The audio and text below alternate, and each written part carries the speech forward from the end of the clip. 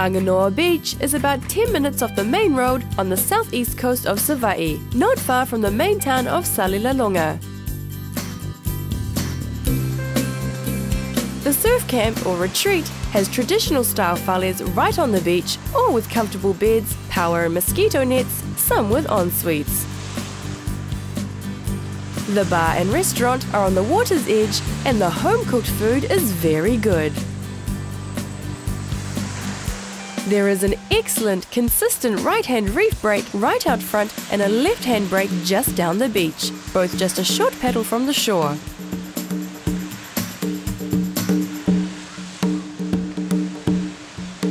You can swim and snorkel off the beach inside the reef. The coastline is heavily forested and the beach and retreat are surrounded by a rainforest conservation reserve.